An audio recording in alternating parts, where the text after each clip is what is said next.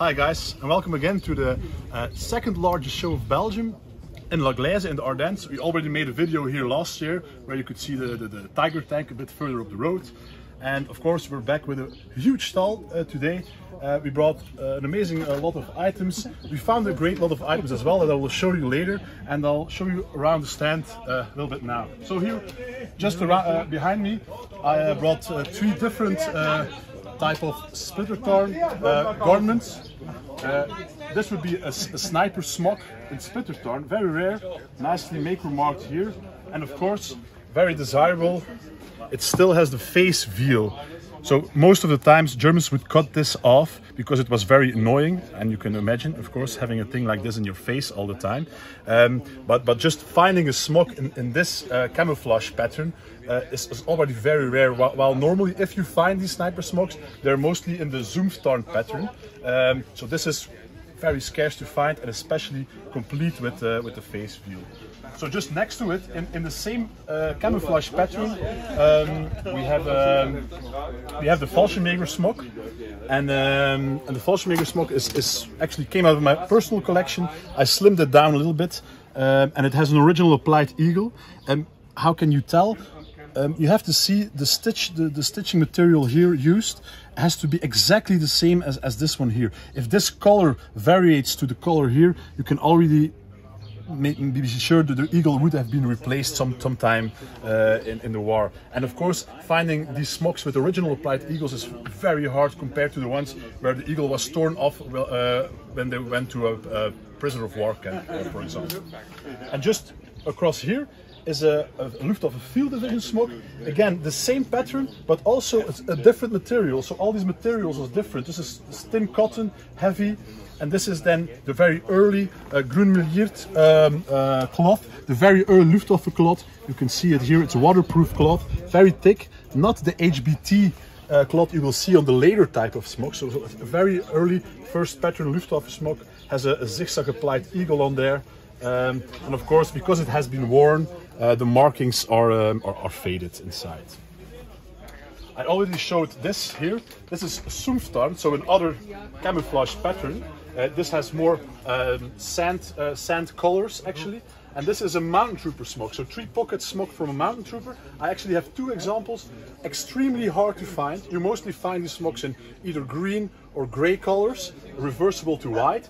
Finding them in these camouflage colors extremely rare, and it's actually very coincident that I happen to have two of them at the moment.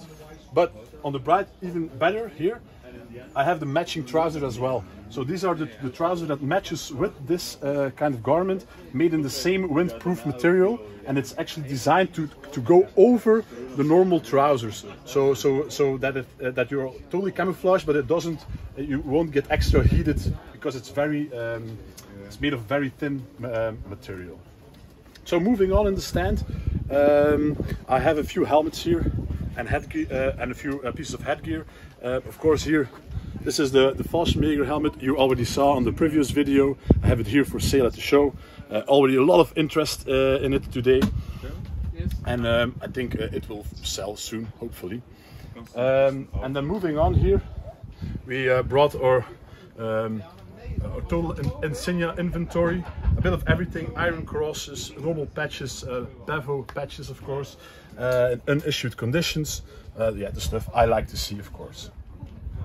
Then here, what's new in the case here, this is a nice MP40 pouch, a standard issue pouch. It has the speed loader pouch on the side, okay, and it's nicely marked on the back here, MP38 or MP40.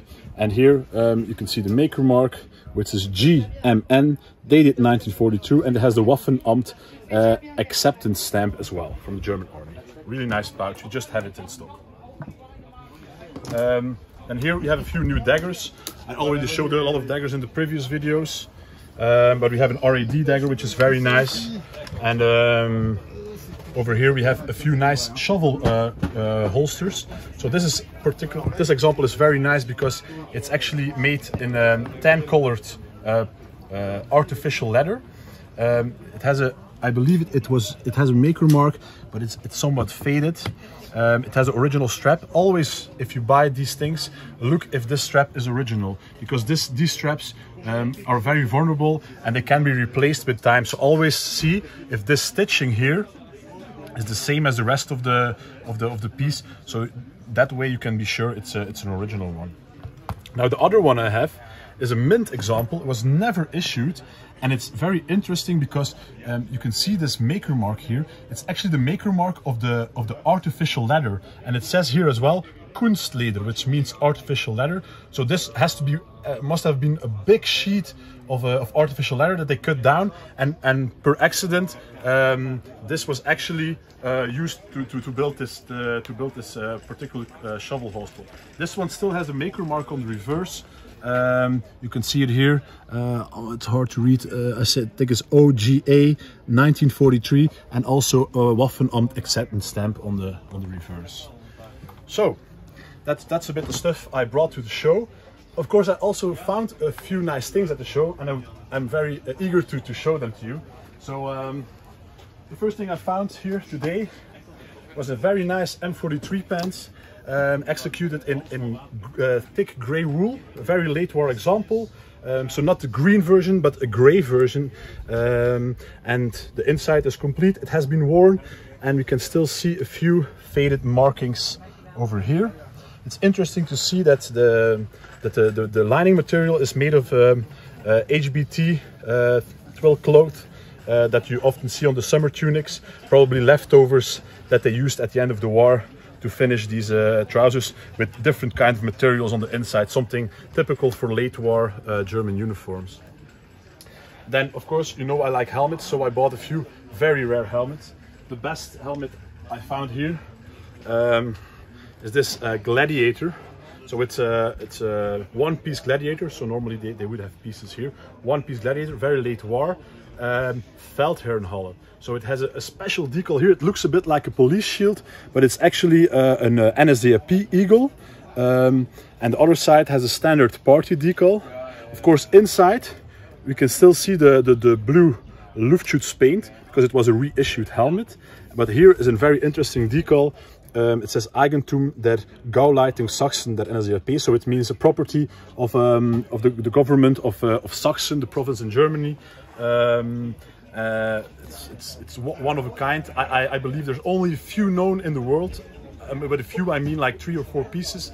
I finally own one. I knew that this helmet was in a collection, and I knew this particular person was going to sell his collection today, so I was of course the first at the stand this morning to obtain this beautiful example for my private collection. Just another extra with these late war helmets. You can see these white plastic chin straps. They're not post-war. It was really made like this, as it should be, and you can find Luftschutz helmets similar to that having the same plastic chin straps. So moving on, this is a very nice example here. It's a Luftwaffe Normandy pattern, so a 3-color pattern camouflage helmet. If you look very closely here, we could still see parts of the Luftwaffe decal under the paint. And of course, very interesting here, you can see still ghosting of the chicken wire that used to be over the helmet. The inside of the helmet is complete with the liner, and if we gently pull over here, we can see that the split pins remain untouched, never been, the liner has never come out, so it's a really nice untouched helmet. It has a name inside, chin strap is there, just an exquisite Normandy pattern Luftwaffe camouflage helmet, also probably for my own collection. Continuing with another helmet. This is an M18 World War I steel helmet that was reissued during World War II. And again, it was camouflaged, so it's already a nice thing to find these helmets reissued, but it's very scarce to find them camouflaged. So this type of pattern is also three-color pattern, and it's actually linked to Holland. So for some reason, this pattern was issued in Holland in 1944, 1945. And you will see period pictures of people, mostly SS soldiers in Holland wearing this type of camo scheme. Having it in an M18 transitional version is of course one of a kind. A super nice helmet. Again, the liner has not been taken out. It has a marking here. Chin strap is there as well. So a beautiful example. And we might have to figure out if we can spot some decals under the paint when I get home later. And then the last helmet. A similar one, similar pattern scheme. As you can see again, the Dutch pattern, they're almost like twins. A bit more shiny here is this example. And if you look very close here, we can see a ghosting of an army decal still under the paint. And of course it's complete with the liner, very soft leather, the drawstring is there, full length chin strap is there. It's even maker marked on the tip, and just, yeah, beautiful example. So this is what I got. I'm a bit starstruck myself finding this here, finding all these nice quality helmets here today. It's even better than sometimes going to the United States. So I would recommend everybody to go to La Gleize show and give it a chance. But you have to be here early, wake up at 5 o'clock in the morning to really get the bargains. So I've also noticed here at the show a lot of German customers come here, and we had a lot of positive feedback on the videos we make. So I would just want to make sure I also speak German. If you have any questions about the inventory, you can always call me. You will find my phone number on the website. I can speak German, and we ship all the items to Germany as well, without a doubt.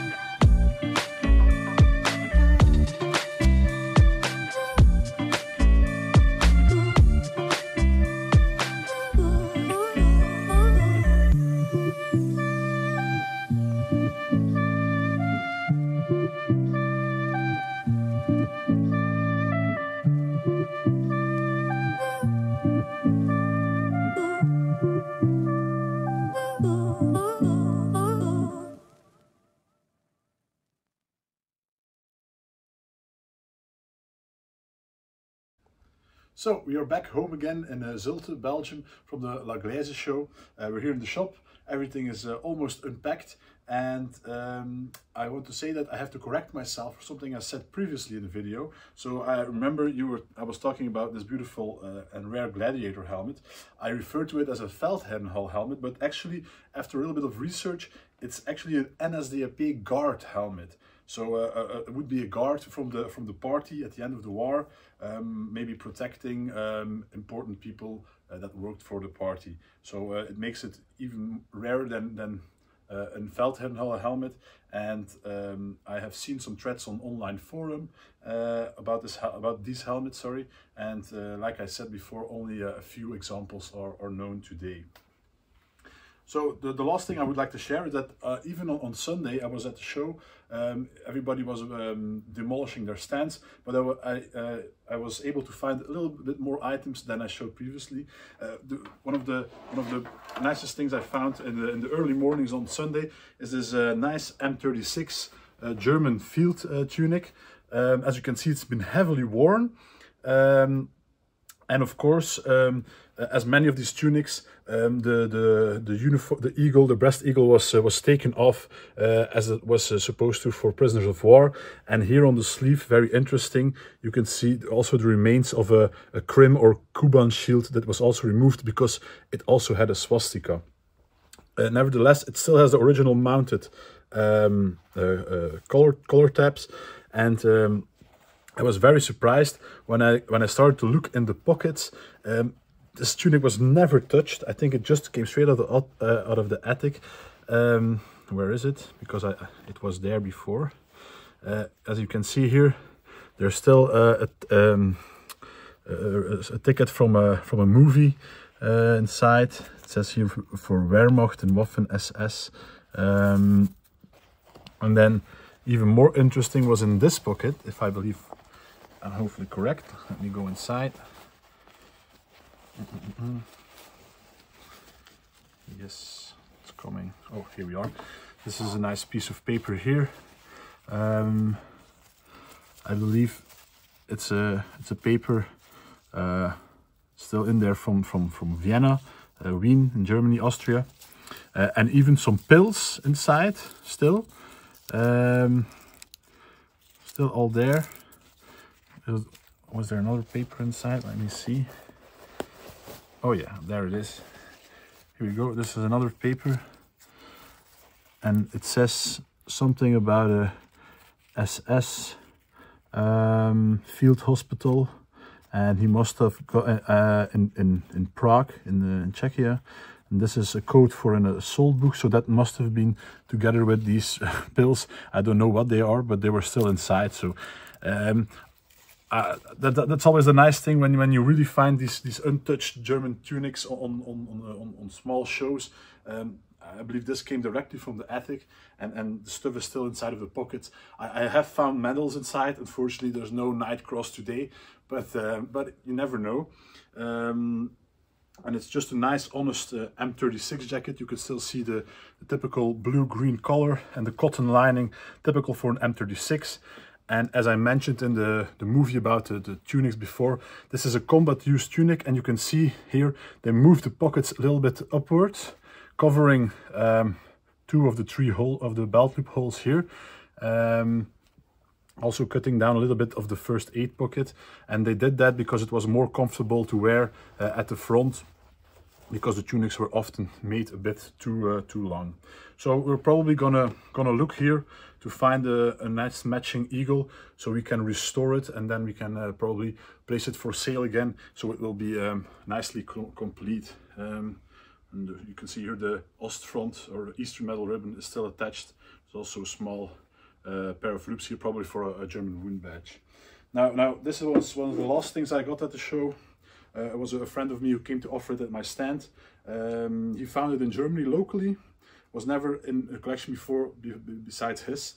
It's a nice M35 army helmet, very early one with a single band aluminum liner, so it very still intact. The split pins unmessed with, original chin strap early one with the aluminum buckle. A name tag still sewn inside here in the leather, but very hard to read. And of course a nice tan or white colored camouflage paint covering the whole helmet and even the decals. And you can still see here where the paint is damaged. The early apple green color is speaking through. So yeah, another very nice camouflage helmet. I also got a nice pair of shoulder boards, maybe to go with this tunic, M36 shoulder boards. You will see here the seam.